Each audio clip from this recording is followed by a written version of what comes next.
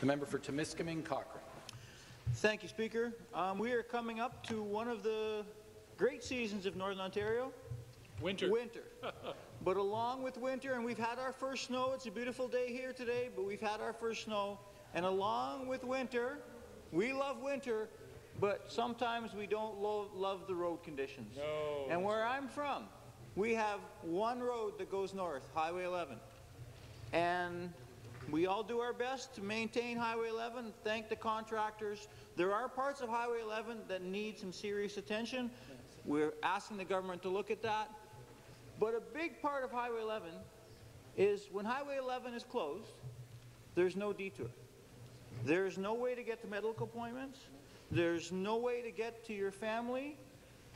But there could be a way. There used to be a way, and it was called the Northlander. It was called passenger rail. Yep. And there's a lot of things we don't agree with the Conservatives on, but in the election campaign, we both campaigned to bring it back.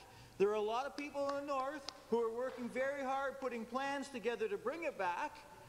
The government keeps talking about wanting to work together. Here's one. We'll work together. Let's bring back passenger rail service to northeastern Ontario so Northerners are treated the same as the rest of the people in this province. Thank you, Speaker.